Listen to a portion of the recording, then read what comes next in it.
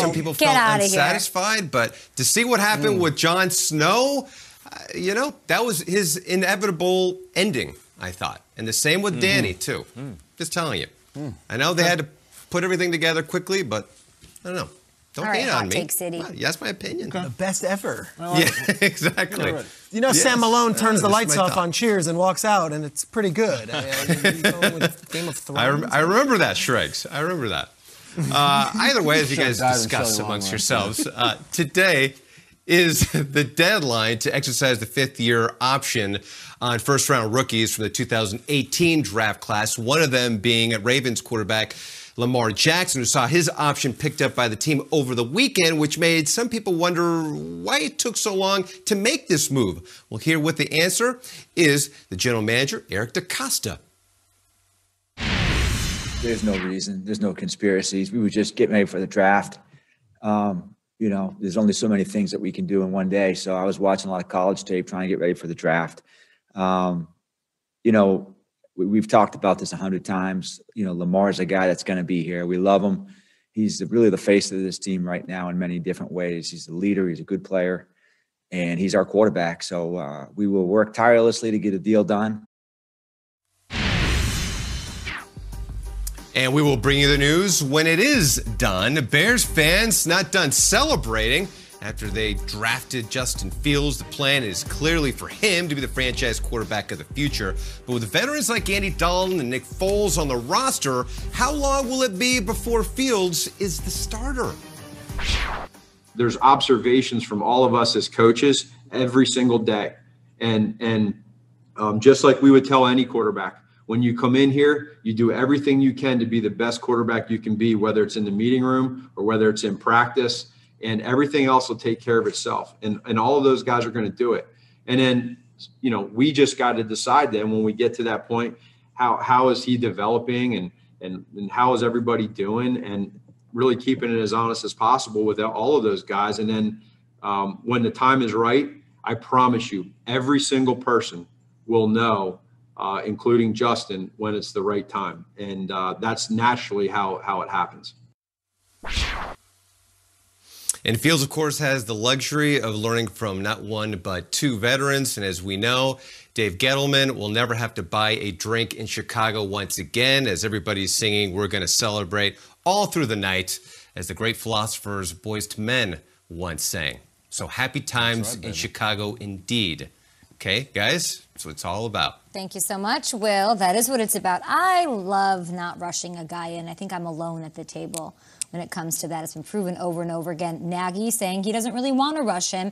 I wouldn't be surprised if Andy Dalton starts this season. I want to ask you, Peter, what you think about the words of Mr. Nagy. I think I've spoken to Matt several times over the past few years, and it's always about the Mahomes development and how it worked out. And his point always has been that when they invested in Mahomes, it was almost as much because of Alex Smith and because of the coaching staff putting all that time into Patrick, and then Patrick taking it, soaking it up like a sponge, and that by the end of the season, by this game, week 17, this is his rookie season, the only game he played when Alex played, it was inevitable. Everyone knew. Everyone in the building knew. This is a slam dunk.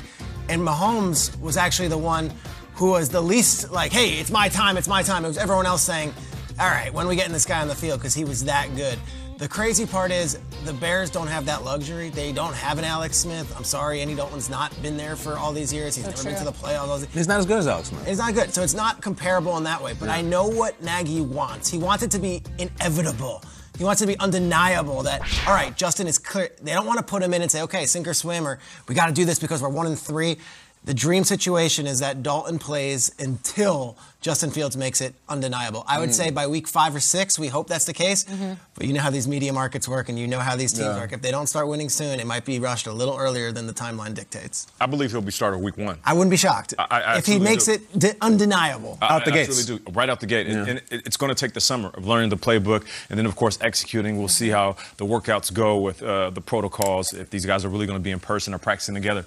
But I feel like if all things are even and he's learning the playbook on the same pace that Andy Dalton might learn the playbook or already know the playbook, and Justin Fields shows that he can control the team, he can control the mood, he can build chemistry with his wide receivers, tight ends, and running backs, he'll be on the field week 1. There is no reason why you would need to sit him out, watch him for a couple of years. You know, this is a different situation than Trey Lance. You know, Trey Lance is one of those guys who has a high ceiling. He's a very intelligent, smart guy, as we've heard. But Justin Fields has been playing quarterback since he was a young kid. He's not some project. Yeah. This is the reason why he'll come in, learn the playbook, and as soon as he learns the playbook, that's when the time is right. It's not about waiting a couple of years or putting a mark on the calendar. Justin Fields will be the starter week 1. It's very exciting. I don't know what I make of it. I hope that it's that's hard. true. It might be. Like, there's an optic here where, for the first time ever, really, the Bears training camp is right there at their facility. They now have there, which means there'll be hopefully a ton of fans there. Like, Andy Dalton will probably be booed, and they'll want Fields, and there's going to be a huge upraising for it. And like the Alex Smith formula is very practical and very smart, and I hope that happens. But also there is the Deshaun Watson formula where at halftime of the first game they said, "Get in there, dude." Like Tom Savage. Tom Savage, like bench at halftime of the first game. So start Andy Dalton, and then, you know, they're down 17-3 to the Vikings at halftime. I think he's going in. Yeah. I think, Nate, you pointed out something really important, is that, like, Fields is really experienced. Like, he has a lot of big-time football that he's played. This is not Trey Lance. This is not Mac Jones. Like, he had all the experience. I think it's 30-something starts in college in the Big Ten. But also, like, Nagy's kind of been all over the map. Like, Nagy's shown that he has a quick trigger, too. Like, last year with Trubisky, get out. I want Foles now. Yeah. I would just say that in the broadest sense of this thing, Matt Nagy is a creative guy from the get-go. He wants to run all those trick plays. This is a guy who takes all his call sheets and pastes them in the room in his basement and makes wallpaper on them. He's very proud of his play calling. He never had a toy like this. I don't think you can be creative with Andy Dalton or Nick Foles. You can do anything with Justin Fields. I think it's going to be very difficult for the decision maker and the creative guy that's Matt Nagy to keep Justin Fields on the sideline for even one snap of one game. I think if I had to choose right now, I think he might win that job in training camp. Yeah. At GMFB with your thoughts, Chicago Bears fans, super excited. I mean, no fan base has been thirstier for a dynamic quarterback than the Bears. So we'll see how all of that shakes